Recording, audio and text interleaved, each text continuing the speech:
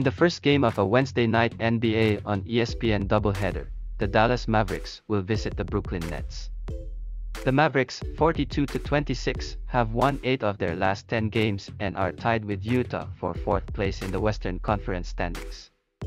On Sunday, Dallas limited Boston to 38% shooting during a 95-92 road victory. The Brooklyn Nets have reeled off 4 straight victories and are currently sitting in 8th place in the Eastern Conference standings.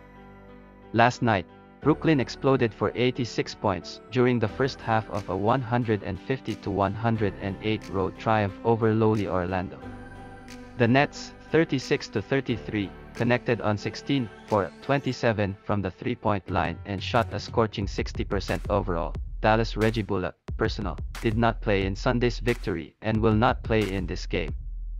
The Mavericks rank 6th in the league in defensive efficiency and the Nets rank 18th in that category. Take Dallas to win on the road. Dallas Mavericks -1.5.